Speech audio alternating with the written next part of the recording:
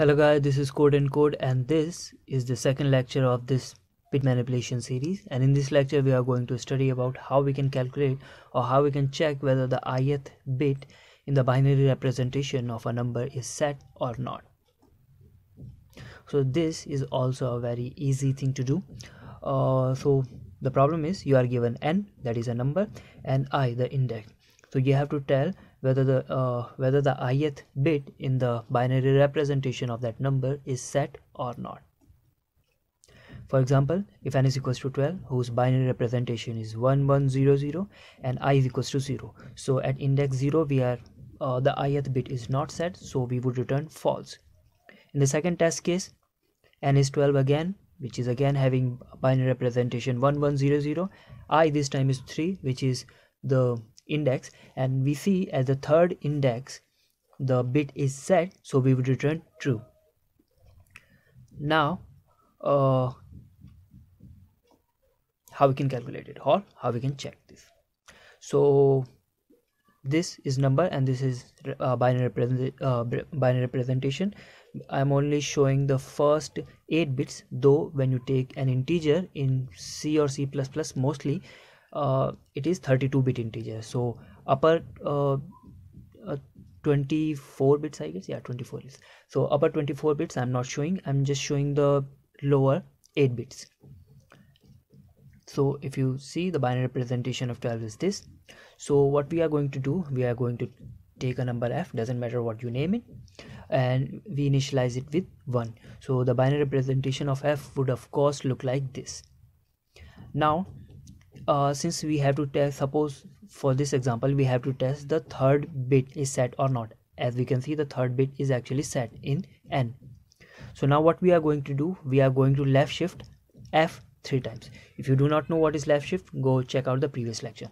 So we have left shifted I 3 times, so what would happen, f would result into this, or basically what would happen if you take f to be 1 and left shift it I times, what would happen in the binary representation of f, the ith bit would be set.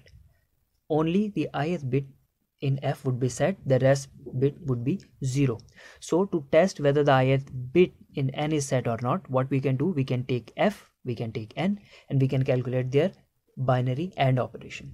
So after performing AND operation, the resultant, since in the f only the ith bit is set, so the rest bits are of course going to be 0 in after the AND operation. The ith bit is going to be 0 if and only if the ith bit in n is 0. But since in n ith bit is 1, so in the result also ith bit is going to be 1. If on the other hand, suppose we have to test the fourth bit, so we left shifted f 4 times and we again perform binary AND operation. The result is going to be 0 because in n the fourth bit is actually 0, so the result is going to be 0. So the algorithm is very simple. All you have to do is left shift f I times and perform AND operation with n.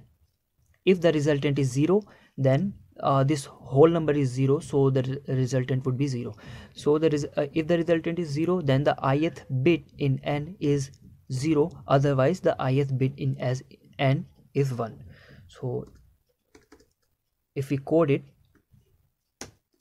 let's take q, number of queries n and I, sorry,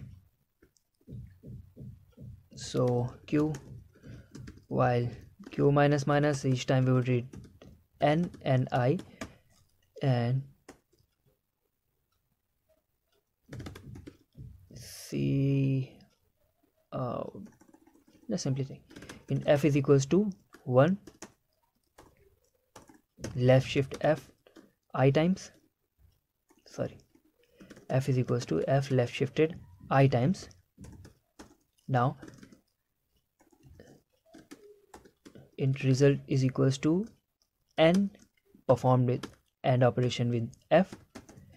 If result is equals to 0, which indicates that the ith bit in n is 0. So cout false, else the ith bit is set, so we would print true. So this is whole algorithm. We declared for each query we are given n and I, so 5 and 0. So we are performing left shift operation I times, and we are performing the AND operation. If the resultant is 0, then the ith bit is not set, otherwise ith bit is set. So the bitwise representation of 5 is 101. Since the 0th bit is set, that is why we are getting true, while 10, sorry, and the 0th bit, it is false, because 0th bit in 10, the binary representation of 10, is not set, that is why we are getting false. So 32 fourth bit false, because in 32 fifth bit is set. So this was all about this lecture. This was very easy, as you can see. All you gotta do is declare f, which is equal to 1, left shift it I times, and perform AND operation with the given number. If the resultant is 0, ith bit is not set, otherwise ith bit is set.